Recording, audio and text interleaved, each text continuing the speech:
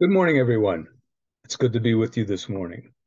I know this is the week after Thanksgiving, and everyone is slowing down trying to figure out what did I do last Thursday, which is about a week ago. I know we've had Thanksgiving, we've had Black Friday, we've had Cyber Monday, Giving Tuesday, and all of those things have come and gone. Yet all of them point us to what's happening next, and that is Christmas. Christmas is coming in 24 days. Now, how do those three point us to Christmas? Well, first of all, is the whole idea of giving thanks. We give thanks for what God has done. In the series we're in this week is what do I have to give thanks for? And the idea there is that we all have things to give thanks for, the intangible things, the things that the Father has given us. We forget. That's why we're looking at Psalm 105. Then there's Black Friday, all the sales and all the things that go on. I know it began in October. But again, the idea there is we begin to think about the gifts and things that we can give to others. And of course, those sales that we can use for ourselves. But again, the idea there is what am I willing to give to someone else that will bless them? Whether it's a check sent to one of the many nonprofits or Christian organizations around, or personal things that we buy for our loved ones. Again, the idea there is gifts. And then, of course, there's Cyber Monday, when, of course, we try to do it again. What is the best deal, best sale that I can get? Again, the idea there is I am giving, because Thanksgiving is giving thanks. And the idea there is as we bless people with gifts, is that we're blessing them and giving thanks to them for the Father. And there's little intangible things and blessings that we give them. And then there's Giving Tuesday. And Giving Tuesday, again, is the idea that I am giving to someone that they may be supported, they may know and understand the love of God. So we as Christians get to do that. We get to give to support different causes, different things that are extensions of ourselves into the kingdom of God.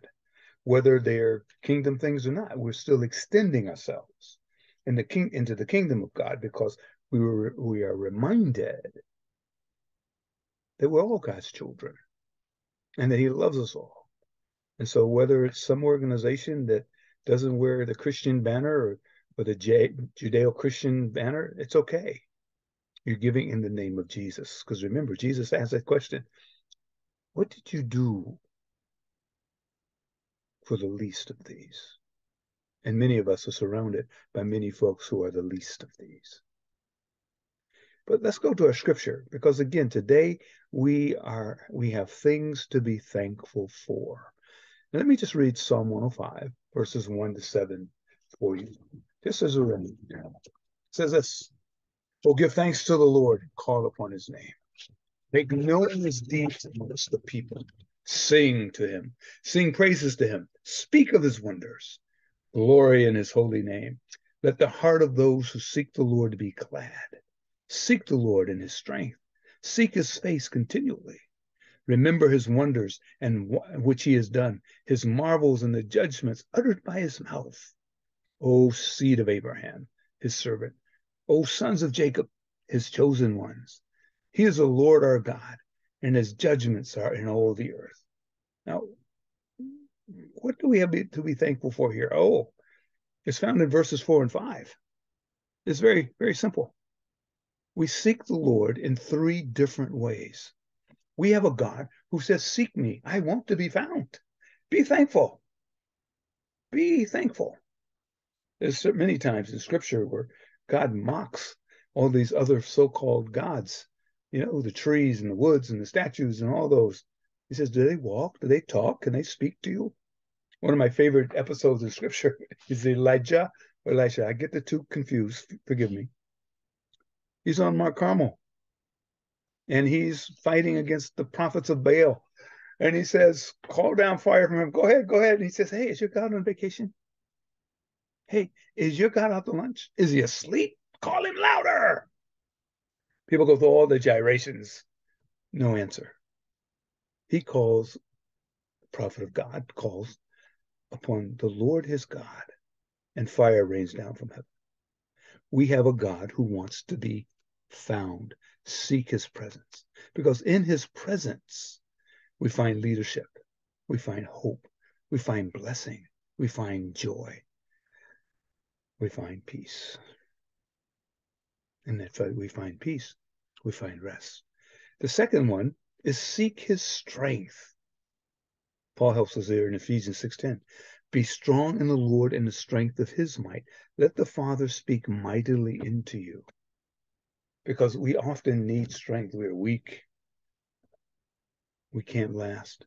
Yet the Father says, rely on my strength. One of my favorite illustrations of that is when I used to lift weights. And you get under the bar and you put the heavy weights on and you're trying to push the weight down. You let the weight fall down and then you have to push it up. Well, there are times when you need help there, pushing it up. And so someone comes and spots you. That's the idea, that you're not just relying on your own strength. You're relying on the Father's strength to see you through. Here's the third one. Seek his face continually. We forget that. Because when we seek his face continually, there is satisfaction, there is completeness. We begin to understand what the Father is doing in our hearts, our minds, and our souls. Speak there. Let him seek his face continually. Don't forget to pray. At home in my office, there's a wonderful plaque, and I've mentioned this before. It says, don't forget to pray today, because God didn't forget to wake you up this morning. What incredible words for us, that we understand and know that the Father has not forgotten about us. Seek his face continually. Seek his presence. Leadership, blessing, joy, peace, rest. Seek his strength, that you may walk in the strength of the Lord and not our own weakness, not our own fleshliness. There are many times when you are attacked and our flesh says, oh, you can do this. No one cares, no one knows. Seek the Father's presence in those times, because then you have the strength to overcome. You have the strength to obey. There's an old song, trust and obey. There is no other way. Why? Because again, we trust the Father and walk in his strength. Then here's the next one, verse 5. We remember what God has done. Now, the way the verse reads, it says, remember his wonders which he has done, his marvels and the judgments uttered by his mouth. That's a twofold for us. How's that a twofold? Well, the first one is, remember what God has done in your life.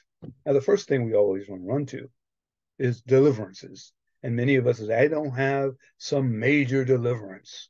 You know, that's fun. One of my dear friends says, then you have a salvation of safety. God kept you from. Others of us do have testimonies of deliverance. But remember what the Father has done in a healing, in an unexpected blessing, in the way that he has anointed you and blessed you recently. Think there. Remember what God has done. Because we have short memories. We forget stuff. We move on to the next thing. Sometimes I think our spiritual lives are like TV episodes, meaning that in modern TV, the average episode is not 30 minutes. You take away the commercials, you're down to about 20, 22 minutes. And that 20, 22 minutes is spliced up with 2 or 3 minutes worth of commercials. That means our attention span is very short.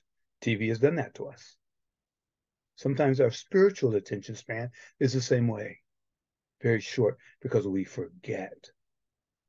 So remember, number one. Number two, marvel at the judgments he's uttered by his mouth. God's spoken word to you. What has the Father said to you through his word, through prayer? Let the Father speak to you.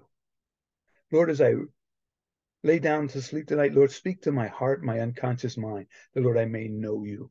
Lord, speak into me today. Lord, as I read your word. Lord, as I pray today. Lord, help me to hear and know you, that, Father, you are there with me. The words of his mouth. Remember what Isaiah says? He says this. The grass withers, the flower fades, but the word of the Lord, the word that the Lord speaks, will last forever. It then also adds another promise. God says that the words that I've uttered from my mouth will not come back without accomplishing the things I want them to do. Remember what God has done. Call to mind what he said, and then remember his word to you. Lord Jesus, we bless you and thank you for today. And thank you that, Lord, you're the God who wants to be found. Thank you that we can seek you continually. And that, Father, we remember the things you've said and done in our lives. In your name, Jesus, we pray. Amen. Be blessed today, my dear brothers and sisters.